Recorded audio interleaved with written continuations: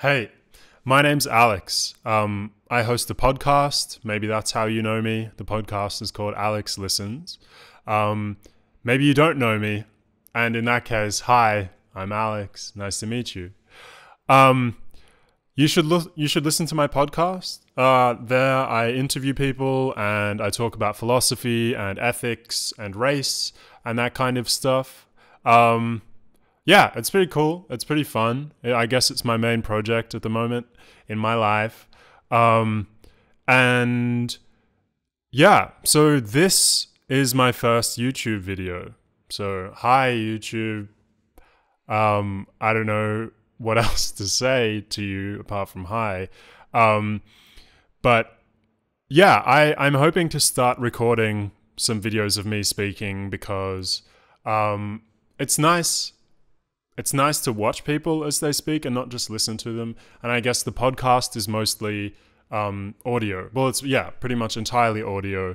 But I guess I decided to start making videos so that people can watch me speak if they like. Yeah, I have a website. You can find most of my other work on there, www.aleks.co. I'll put a link in the bio. And otherwise, I don't think I have anything else to say, apart from if you want to support the podcast, you can. If you want to support this video, you can. Tell me stuff, send me an email, message me on Instagram. My email address, all the details will be in the bio, so click on that. And that's pretty much it. So, yeah. So today, I'm going to be talking about Michel Foucault. A 20th century French anthropologist, philosopher, social critic. I'm not entirely sure what you'd call him. And there are many, many reasons why I've decided to do an episode just on his thinking.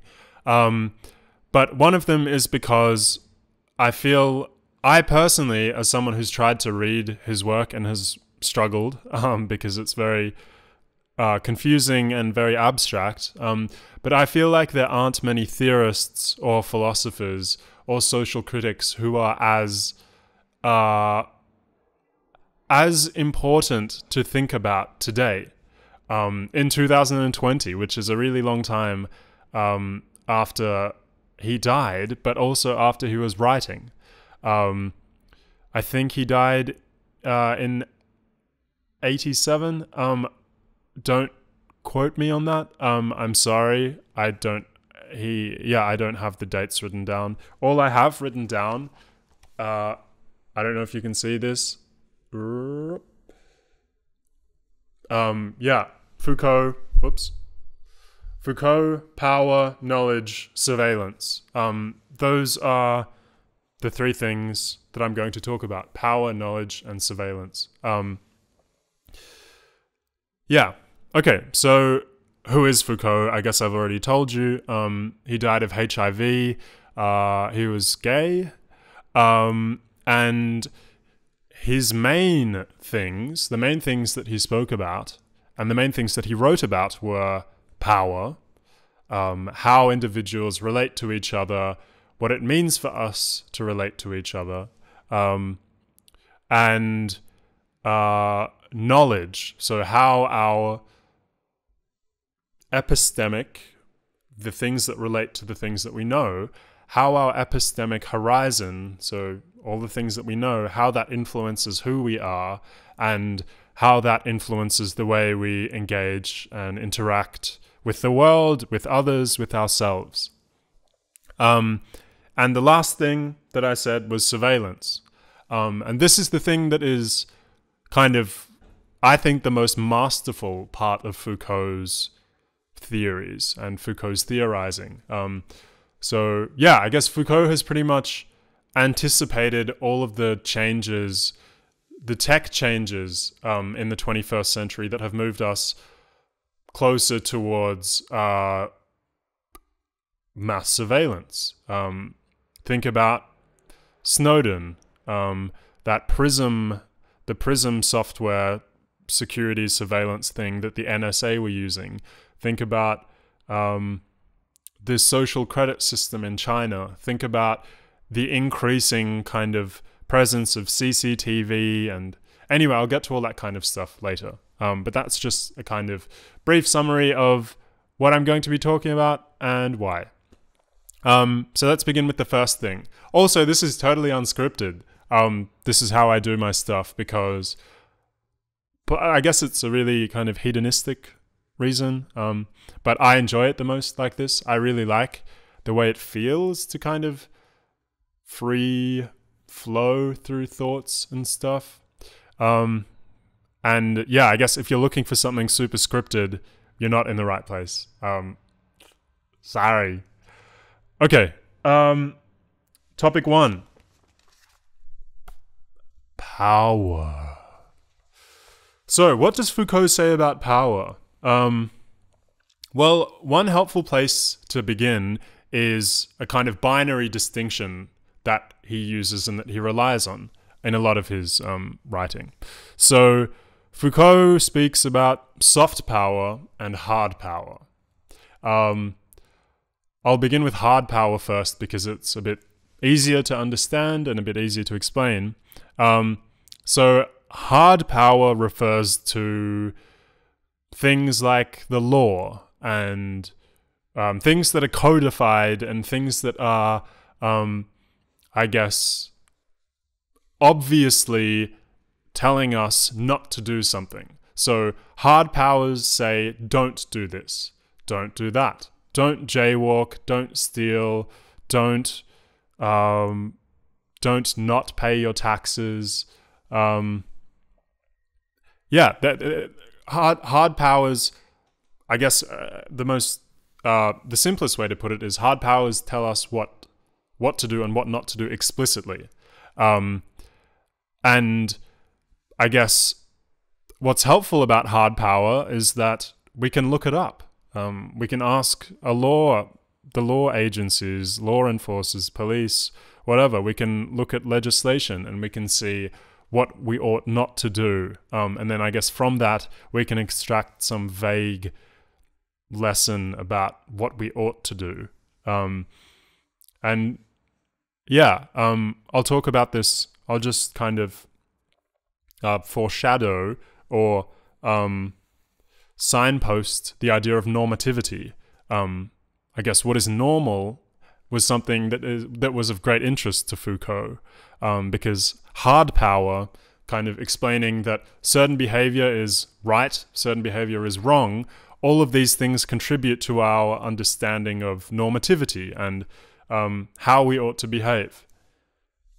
Yeah, okay. I hope that was sufficient. So soft power. Now, soft power is a fair bit more confusing and abstract and more difficult to kind of isolate than hard power. But that's entirely the point. So soft power refers to the kind of forces on the individual which kind of mold them into the person the kind of person who they are. And that is a very strange concept to think about, because the existentialist philosophers, I did an episode on this, it's called On Being Philosophy, the philosophy of being. You should listen to that if you're interested in the existentialist philosophers. I also wrote a blog post about it. You can look at that too. I'll put links in my bio, whatever. But the existentialist philosophers, a few of them, like Sartre and Camus, they think that we have this kind of radical and really powerful freedom. So we're so free that we can kind of make what we want of the world, and that we can draw a difference between who we are and the influences of the world. And so Foucault's claims about soft power undermine the claims of the existentialists, because, and I agree with Foucault, I don't think that we're ever so free that we can't that we can escape the kind of constraints of that society places on our identity. I don't think we can ever get to a place where we can say, I exist totally free from the structures around me. I am not influenced by my family. I am not influenced by the people around me. I am not influenced by my peers. I don't think we can ever say something like that. And the reason why we can't say something like that is because I imagine a lot of the time we're unaware of the influences that the people around us have on us. It's very hard to quantify. How do I know how much a relationship is impacting me? How do I know what psychological influence my parents had on me when I was younger? These are very difficult things to think about because it almost feels like it's part of the human condition to be unaware of this kind of stuff. Because maybe it's not that helpful. Maybe it impedes on how much we're able to do. Because if we're constantly thinking about the way things influence us, and if we're always able to trace kind of the way something has influenced us, if we're able to trace the way we behave back to a way that it's influenced us, maybe that's really cognitively demanding. I'm not sure. I'm not sure why we have a hard time understanding how things have influenced us. But soft power refers to all of those things. The way we're socialized, the way we conceive of the world, the way people around us conceive of the world. And a lot of the time, we don't know how... I've already said this. We don't know how kind of the way we've been socialized has defined us, has informed who we are. And that's precisely Foucault's point. Soft power is nebulous, it's unclear, it's undefined, but it's extremely powerful. It molds us. It provides us with a basic understanding of what's right and what's wrong. But it doesn't codify it. There isn't a book of soft power influences. We look to others. We look to our parents. We look to role models. We look to other people's behavior to try and figure out what we ought to do, what we ought not to do. And maybe a lot of this is subconscious. It's hard to tell. Maybe it's something worth taking a moment to reflect on. Okay, so basically that's what Foucault thinks about power. Hard power, soft power, these things, we can't ever escape relationships of power.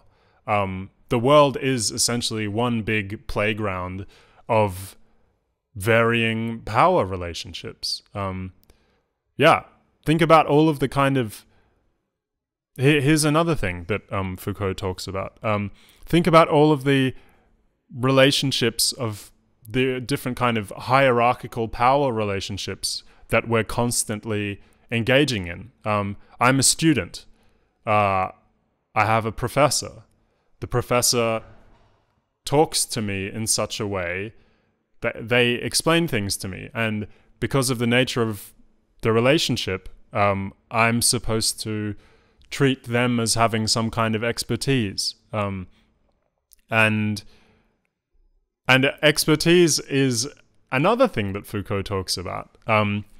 So built into hierarchical relationships, parent-child, I don't like using the word hierarchy because I feel like it's been totally taken by like the Jordan Peterson kind of bro who's like, yeah, bro, like hierarchies, man, we're all lobsters. But whatever. Because I guess these relationships are hierarchical. Teacher-student, parent-child, doctor-patient, expert, novice. And for Foucault, what is important about these relationships is that one person or one body or one group of people are claiming to have access to the truth. And they are trying to share that truth with people who aren't learned, with people who don't know the truth. And we are supposed, the people who don't have access to the truth are supposed to trust that the people with access to the truth are going to do the right thing, and that they actually have access to the truth. So Nietzsche, a German 19th century philosopher, Nietzsche talks in his book, The Genealogy of Morality, which is a really interesting concept. A genealogy is a family tree, and Nietzsche tries to trace morality back to its point of origin in order to truly have an understanding of what is right and what is wrong. And in that book, Nietzsche explores the relationship of the priest and the sinner. So the person who is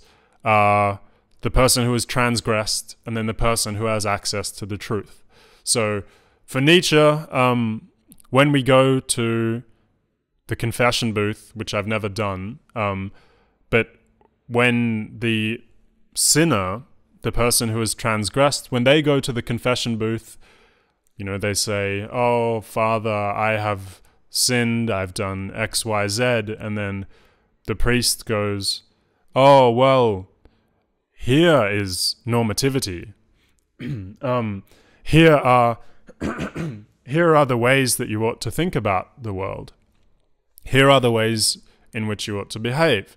And then, as the sinner, you're supposed to kind of mold your existence around the ways of being that the priest has told you are the appropriate ways of being. And for a long time, that power, and currently still, I imagine there are many people who rely on that relationship for moral guidance and for moral instruction. And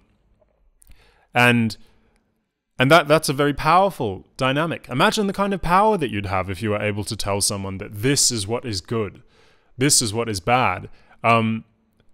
And Nietzsche thought that that was a problem because he thought that it took away what it means to be a person, what it means to be a strong person. Because when you turn to that kind of, when you place so much authority on that kind of figure, you relinquish your capacity to self-author. You relinquish your capacity to define the world yourself, to think about things yourself. And maybe I'll do another episode on Nietzsche, but for Foucault, the reason why this is fascinating, that kind of hierarchical preacher, transgressor, that relationship, Foucault thinks, is eternal, and it just changes shape occasionally based on like what context society, or what the kind of priorities of society are. So I guess in the 21st century, a big priority of Western countries is medicine, and therapy, and psychiatry. And psychiatry is what Foucault would call an expert discourse. And an expert discourse is, so a discourse, I guess, refers to a set of things that are being said about a particular topic. And an expert discourse is something which has been granted kind of superiority or great strength, or, it's kind of self-justifying. It doesn't need proof that it's the truth. It just is the truth. And so when we go and see a psychiatrist, Nietzsche and Foucault would both argue that essentially it's the exact same structure as the priest transgressor. You walk in, you say, "Hey, I've got some problems. I'm doing some stuff wrong." Then you explain why you're doing things wrong. You explain how you're doing things wrong. And then the psychiatrist has this amazing power to kind of say, "Yeah, you are doing things wrong. Be like this, don't do that. Like, stop this kind of behavior, start doing this." And you're supposed to walk away and be like, "Oh yeah, of course. Of course I was doing it wrong all along." And then, you change the kind of person who you are, and you begin to frame it and mold it around the conception of what is normal behavior that you're provided with by the psychiatrist.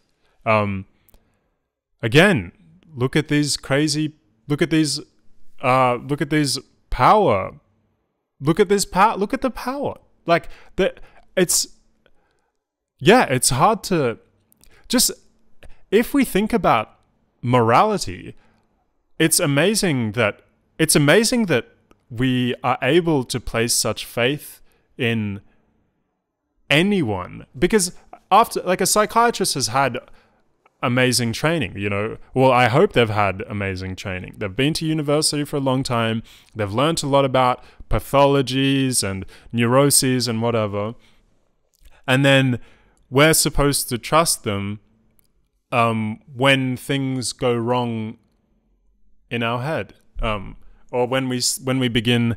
We're supposed to trust them when we begin engaging with the world in a way that is abnormal, and they're supposed to direct us back to normativity and to normalcy. But yeah, I guess it's a very strange concept that we feel as though we can give someone. We feel as though we can give someone that power, and we can give them that control over our lives. Because who are they? Like, they're just a person. Yeah, they've got some training, but really, like, they're not perfect. I'm not perfect. But maybe that's the only way that society can function, if we do kind of place that trust in people. But Foucault would say, hey, like, it's an expert discourse, right? We trust it. We place a lot of faith in it. But how do we know that there's not going to be another social change? Like, what if there's, like, Enlightenment 2.0? What if we move from, I don't know, a society where the priest was the purveyor of the truth, to a society where, in terms of what is normal, the psychiatrist is a purveyor of truth? What if there's going to be another leap? What if, like, Enlightenment 2.0 is a jump from medicine to something new that we don't know yet, that we're not familiar with? And what does that mean for morality? If morality is being articulated by someone in a new position, that, yeah, like I guess Foucault, the question that Foucault is encouraging us to ask is, how do we know that these relationships of power, how do we know that they are true? How do we know that they are doing the right thing?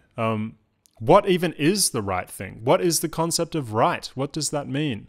But it seems quite strange that so frequently we place amazing authority in the hands of certain people who have access to certain discourses, to the doctors, to the lawyers, to the politicians of society. We give them amazing authority over our lives.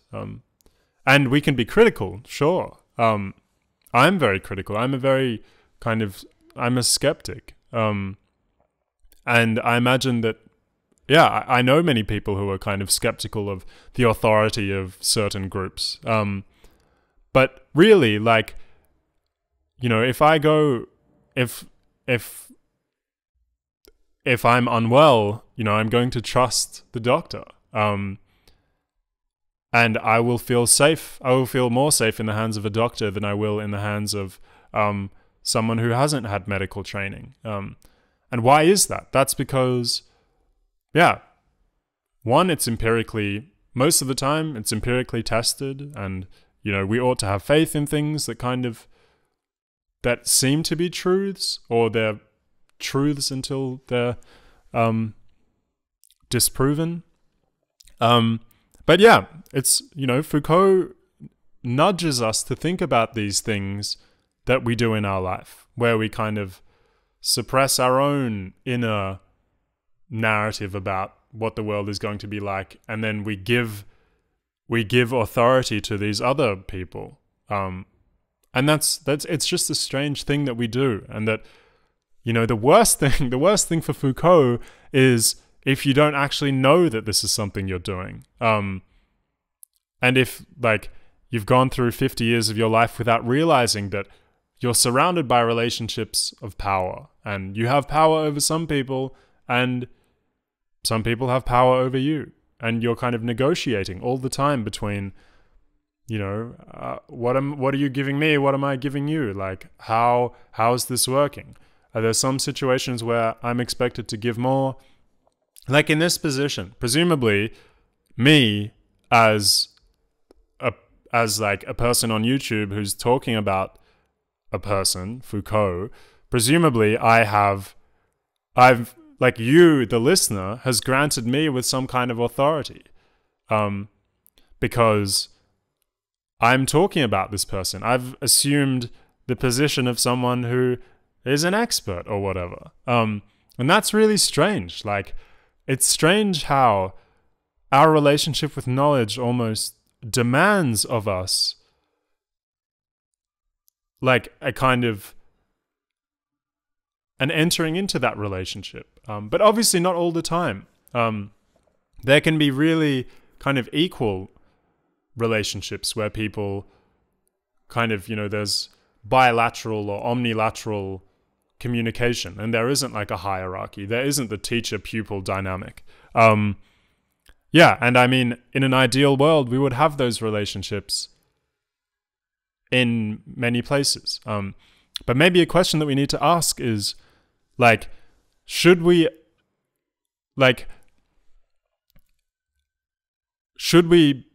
there be positions like doctors and stuff in society where we kind of unquestioningly trust them?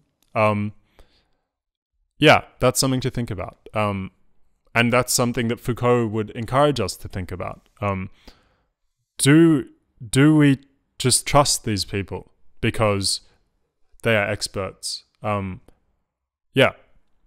Okay, so I feel like I've spoken about power and knowledge a lot. So those are the first two. I don't know if you can see this. I'm sorry if you can't. Power, knowledge. Number 3, surveillance. 3. Okay, I'm going to talk about that now. So I decided to speak about surveillance last because I wanted to kind of set up the Foucauldian framework. So the relationships of power and knowledge. Power informs knowledge, knowledge informs power. There's kind of this confusing hard power, soft power thing. Then there are expert discourses. There are people that we kind of grant a lot of authority to tell us about the world. And maybe you're kind of suspicious of everything that Foucault has been talking about. Maybe you don't like his kind of rendition of power dynamics and knowledge.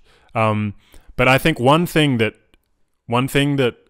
is extremely important to think about is the way that power can manifest in the world. So one way that power can manifest in the world is in surveillance. And a lot of what I've spoken about so far has hinted at one idea of normativity. And what is normativity? What is considered normal? There are some people who say, I'm just a normal guy. We often describe people as being unusual or strange or weird. And presumably, that's because they are those people who we describe, I don't know, like, I often tell people that I'm a pretty weird guy. And like, what does that mean? Does that mean that I'm deviating from a normal way of engaging with the world? What does it mean? Does it mean that, like, I don't know. But like normativity is this thing. It's this thing that some people want, some people don't. But like hard power, the laws and stuff, I imagine that an objective of the law, punitive law that punishes people, that it tries to render and kind of secure and maintain a conception of what is normal. Because what is normal is what is safe, and what is safe can be trusted. And, you know, if we want to live in a safe society or whatever. Okay, so surveillance. I'll begin with the panopticon. And the panopticon is a prison system that was designed by the utilitarian philosopher Jeremy Bentham. And Jeremy Bentham is in a box, like his body is in a box at University College London, which is where I'm studying. And you can see his body, like his face. He wanted to keep his face in a box at the university. Maybe he was a narcissist. Probably. It's really weird. If you're ever in London, you should go and look at Jeremy in a box. Yeah, it's really strange seeing, like, I don't know how old he'd be, like, I don't know, 200, maybe older. No, when was UCL founded? 1850 maybe. So yeah, I don't know, 170, 160. But yeah, it's very strange. Anyway, Jeremy Bentham designed this prison structure. I'll put an image of it here. Maybe that's helpful. So the prison structure, it is essentially there's a watchtower in the middle, and the watchtower has glass that has one-way glass. So you can only see from inside the watchtower to the outside world. You can't see inside. So if you're outside the watchtower, you can't see what's happening in the watchtower. And then around the watchtower are the cells with the prisoners. And the prisoners have one-way glass. So, oh, well, maybe they don't. I don't think it matters. But actually, they probably don't have one-way glass. And I'll get to that. So the prisoners just have normal glass. So you can see, the prisoners can see out, but they can't see into the watchtower. So maybe they can see each other's cells. But the one thing that they can't ever know if they're being watched. Because they can't see into the watchtower. They don't know where the person in the or the people in the watchtower are looking. And Foucault takes this idea of the panopticon and says, this is one of the ultimate forms of power, and one of the most nefarious and wicked forms of power. Because if you don't know that you're being watched at any given point, you begin to, and let's say you don't want to be punished, you begin to kind of self-regulate. You begin to mold the kind of person who you are, mold the kind of person, who you want to be around the behavior that isn't punished. So, let's say I'm walking down the street and someone jaywalks and there are no police around or anything, but there's a security camera that's filming that road. And then that person gets a fine and somehow I find out. And then I begin to think, shit, like, what if I'm being watched? I probably shouldn't jaywalk. I don't want a fine. And then I change my behavior, but no one needs to say anything to me. The law doesn't need to tell me, don't do this. There's no hard power. It's just kind of soft power. I'm being nudged. I'm being pointed. Go this way. Do this. Don't do that. Whatever. And I guess, at least I don't feel like I live in a prison. Maybe some of you feel like you live in a prison. But as we are more and more surveyed, as we're being watched more and more, it feels like we can be less and less certain that we're not being watched, and that, you need to go to great lengths to avoid being spied on. Like, you need a VPN to avoid a virtual proxy network, to avoid to kind of scramble your IP address. If you don't know what a VPN is, your internet security has probably been jeopardized many times. No, I'm just fear mongering.